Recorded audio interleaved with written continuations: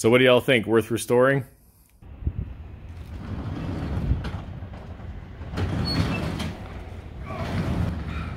Ooh. There it is. Garage find. 1969 Charger RT with a 440 Magnum and the automatic. You don't come across these anymore. Pretty hard to find. It's rusty, I'm gonna be honest, but these are so hard to come by, it doesn't even matter.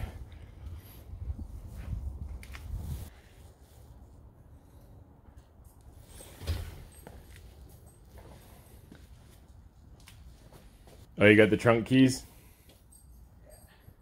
People come by.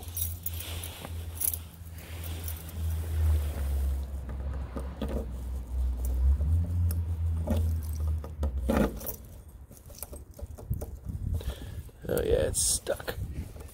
That'll be interesting. Lighting in here is not very good, as you can see, but we'll give it a try. Let's see how the interior looks. Green on green car. Green everywhere, and I love that. The seats are in fantastic shape, front and rear. Rear shelf is good.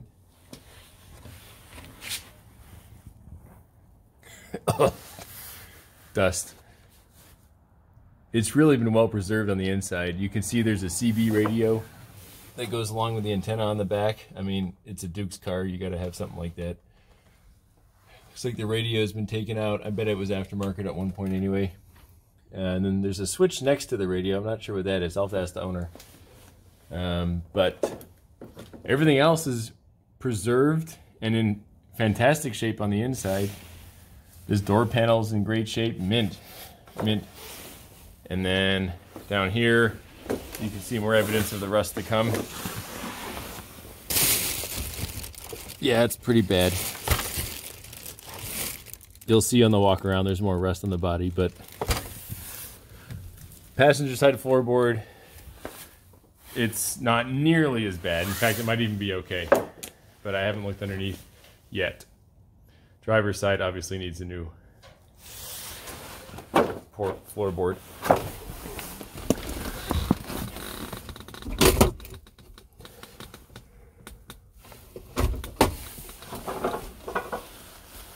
Love this. Reminds me of an Imperial or something. Pretty awesome.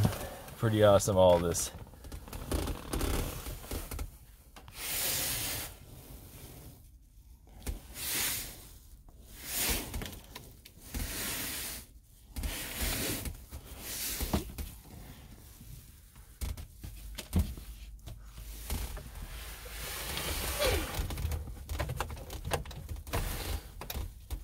Not sure what's going on with this. Trunk is also so far impossible to open. I don't know if we'll do that today. The window is stiff. It wouldn't open for me. I don't want to force it. I might be able to get it down if I forced it, but not worth it. I'm going to leave that as is.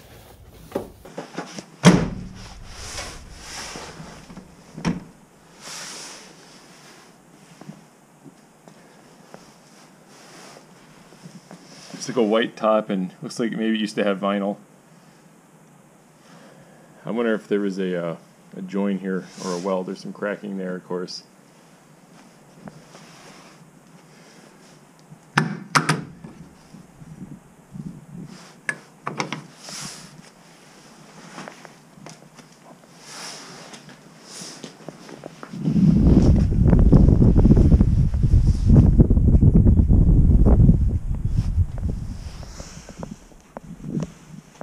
The owner assures me it is a genuine RT.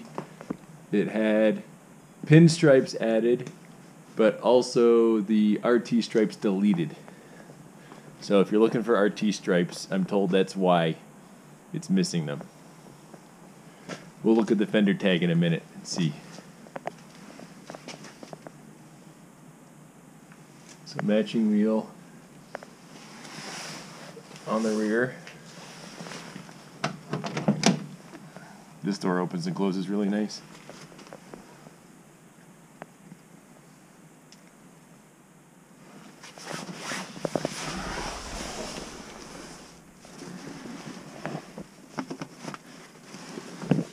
Feels solid, don't quote me on that, but it's not like the other side, it appears.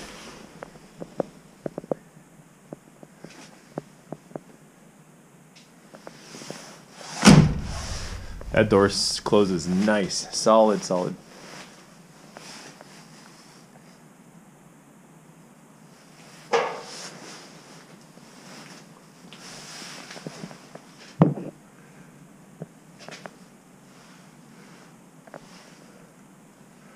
440 Magnum.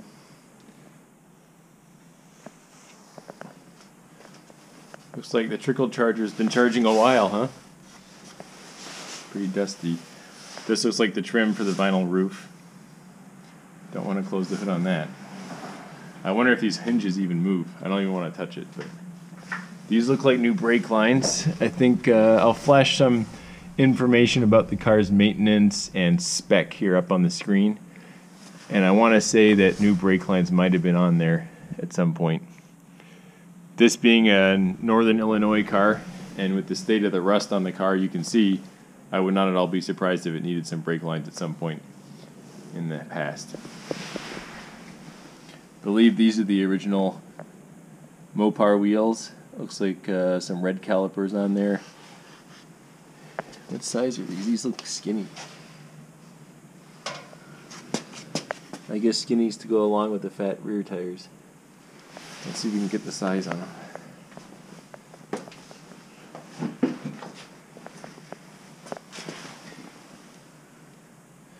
$215 7014 mud and snow all season SR4s made by, I can't tell.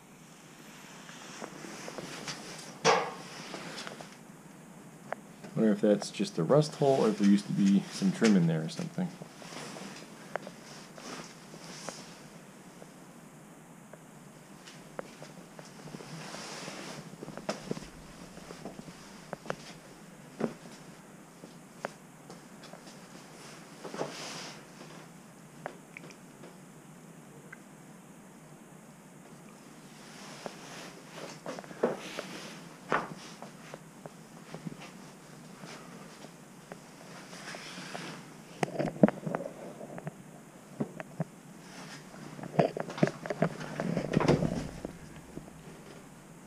Trying to get a good shadow here to read these numbers and letters.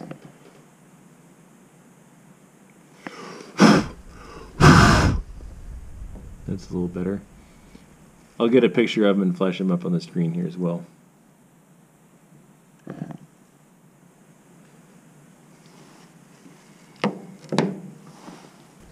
There's the fender tag for you guys. How about you decode that for me and let me know in the comments what all that means.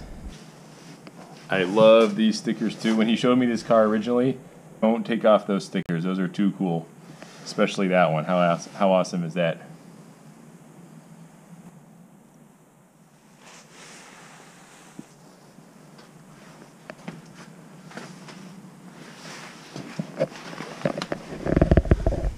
Alright, I'm going to put you guys under the car now.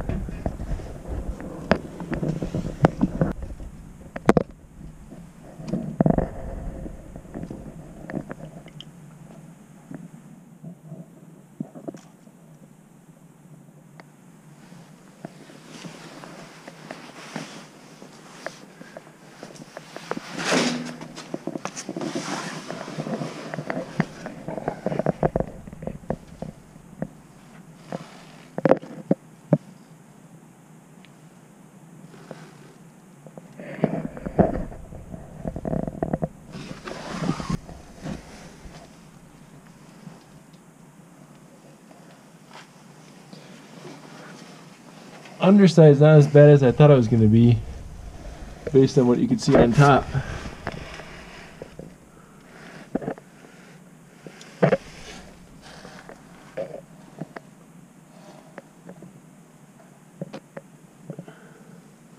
not too awful. Definitely restorable. With the value that these cars have, I would say it would take a lot more than this to be not restorable. This is definitely restorable.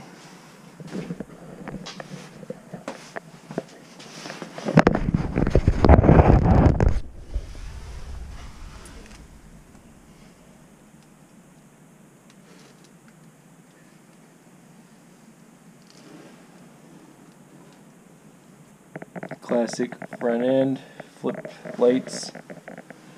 Front end looks good. Trying to find out if it's ever been hit in the front. I'm no body expert, but I can't see any evidence of an accident. Maybe you guys do. Let me know.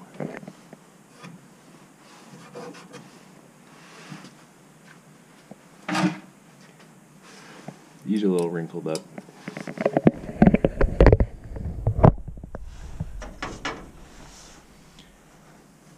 Just the tops though. Nothing further down.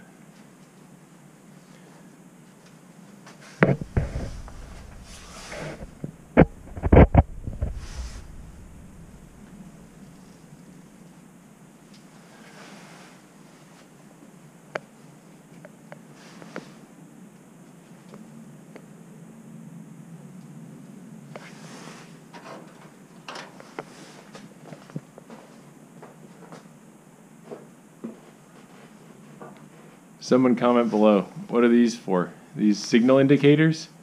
Like turn signal indicators? That's my guess. Pretty cool if so. I didn't know these cars had that. Oh yeah, that's awesome. I bet that's what they're for. Pretty rad. I don't know if you can see much. There's stuff in the way, but check it out.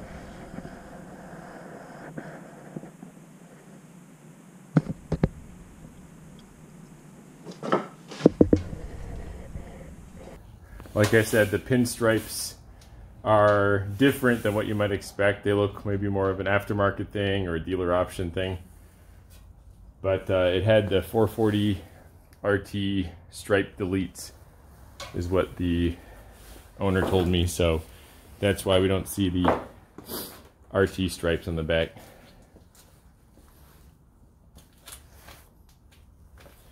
Another shot of that front end.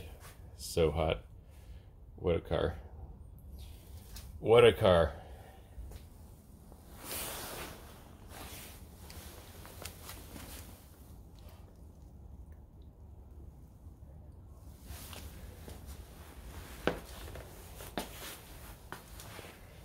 So we got skinny pizza cutters on the front, and then these Keystone wheels on the back.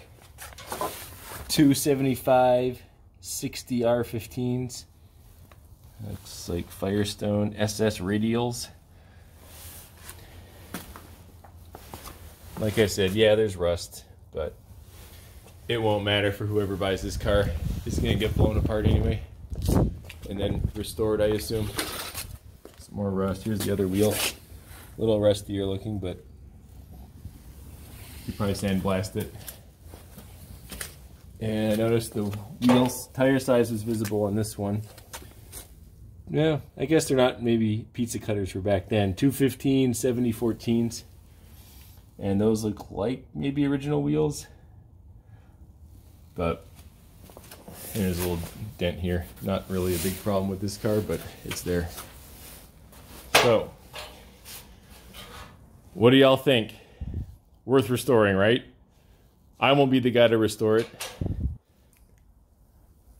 Interested? I won't be the one to restore it, but if you know someone who is, comment below or contact me, and maybe the owner or his broker can help you get a hold of this car. Good luck, and thanks for watching the Mind of Matter YouTube channel. Let's do one more shot of the back here, which is my favorite angle. And we'll leave it at that.